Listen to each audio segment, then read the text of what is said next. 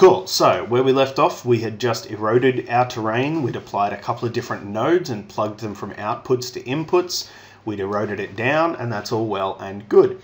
So the next thing I want to have a look at is how we could generate a texture for this if we wanted to give it some color and actually make it look like you know, rocks or dirt or that kind of thing. World Machine comes with some really handy generators. Macros, sorry, and they're not instantly accessible. You actually have to load them yourself. So you go to macros, hit this file button, and we can see a bunch of different ones in here. So the one I'm looking at is basic coverage. You could also do things like slope coverage, local heights or height coverage. A lot of these ones can be used in combination to output different texture masks. So when you'll bring them into a game engine or something like that, you'd be able to isolate different areas of the terrain and apply different materials. As it stands, I'm just going to update these checked items to toolbar, and you see them pop in under the back macros there. I'm only probably going to use this one, this basic coverage, although there was another one that was colorizer. That's, oh, hang on.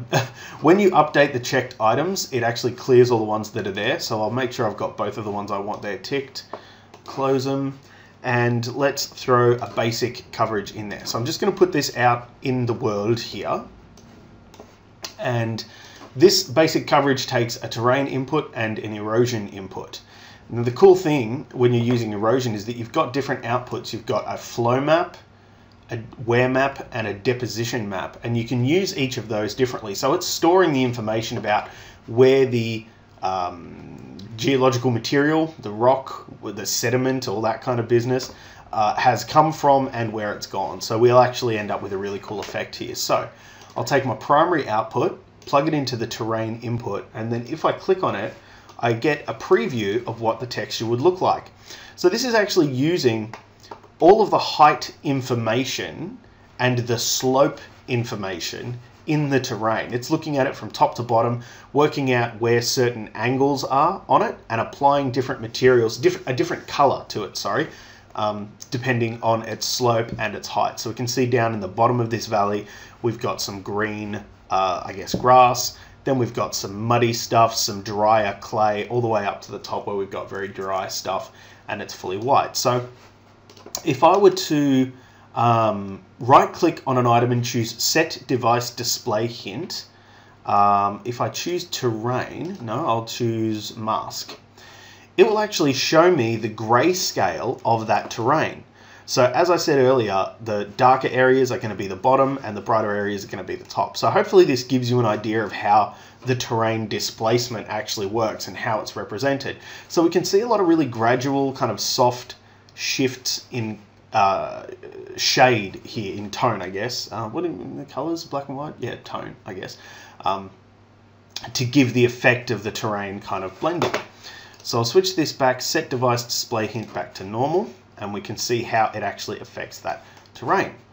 Now we'll take our basic coverage and let's have a look at the options for it. There's a few presets. So if I set it to Dover, it's going to be very green. We've got sand, rock, vegetation, and erosion. Now those are names that they have given to the different areas that they mask out based on the height and the slope. The erosion is going to be applied based on whatever I plug into the erosion input.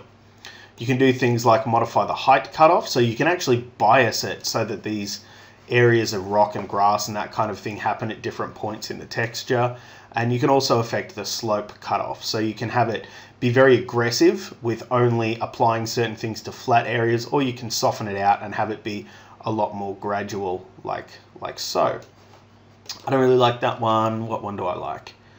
I don't know, I guess that one's kind of cool.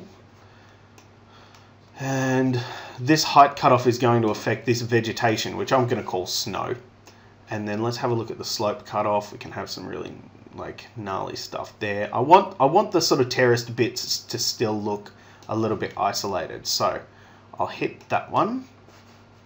And now let's take the flow map and plug that into the erosion input and see what happens.